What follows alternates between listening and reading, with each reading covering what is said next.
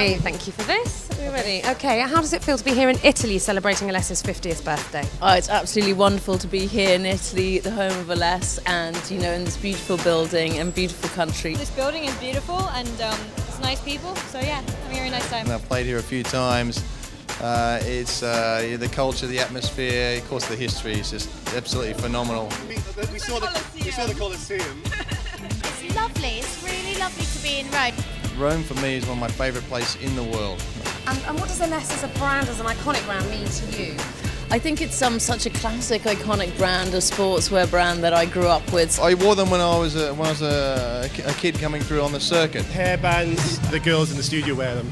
The head shades and everything. Always made us feel cool, so still makes us feel cool today. A lot of players who wore them then, in Chris Evert and Guillermo Vilas, Boris Becker, me. It's at the top and it just got to stay there.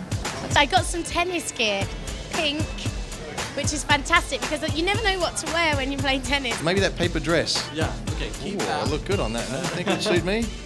I think so. Hot. I was amazed by that paper tennis dress. Nice paper dress.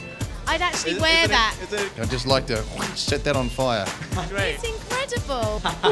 Up it would go. It's stylish. Okay. Okay, thank you so much. Thank you very much.